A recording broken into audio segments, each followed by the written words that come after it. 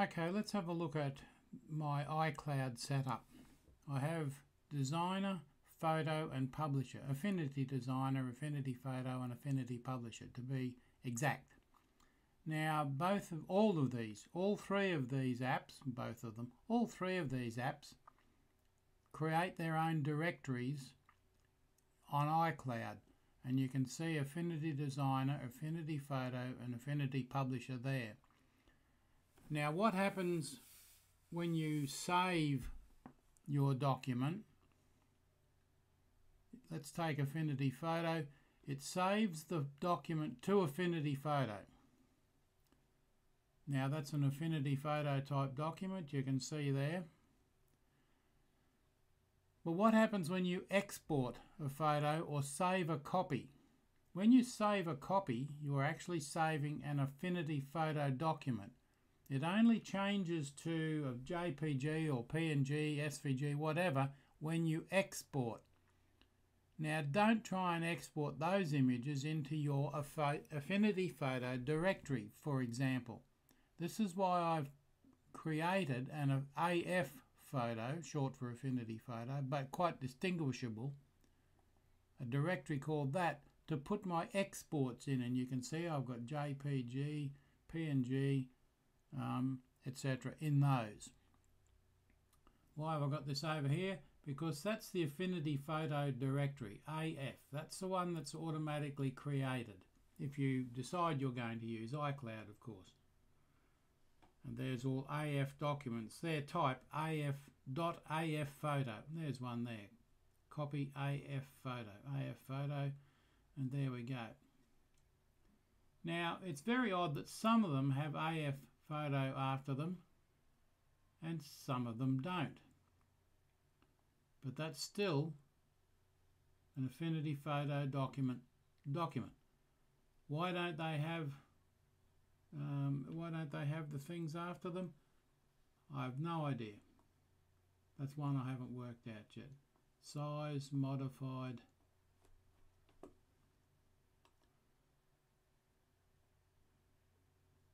Comments, iCloud version, date added. And I can't put a type in there. Never mind. Kind. Doesn't matter how you sort them, they're still Affinity Photo documents. Date modified, that's the last time that one was modified. AP, it still opens up in Affinity Photo. So who knows why some of them have that and some of them don't. I suspect, and this has just come to me, that this is because some are created on the desktop, which we're looking at here. Some are created on the iPad. Ones on the desktop may have that. Ones on the iPad may not.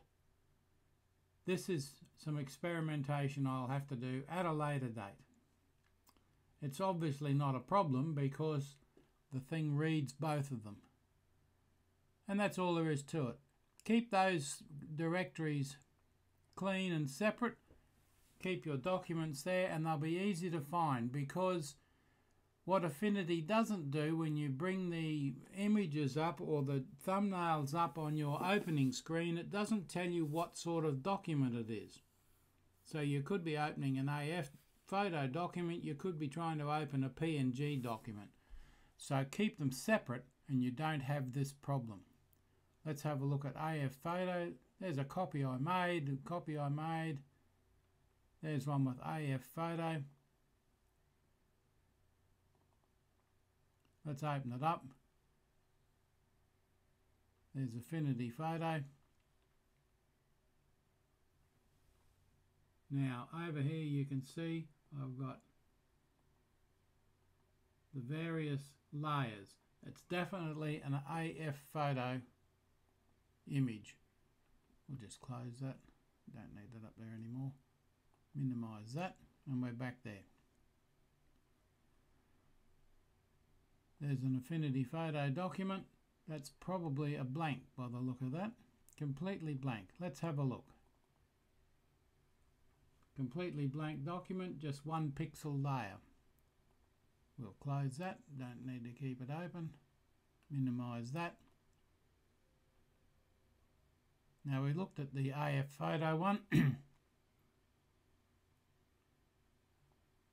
There's an outline text, afphoto, preset book cover, YouTube Affinity iPad. Now there's one that doesn't have afphoto after it. Let's have a quick look at that. Same difference, you see. It's got the layers, but who knows? I've got an idea that one was created on the iPad. I seem to remember creating it on the iPad. And there you can see it's got iPad after it and no afphoto word after it. So the iPad doesn't put .afphoto, the desktop does. So that's how you can tell them apart, perhaps. That's all there is to it for this little exercise.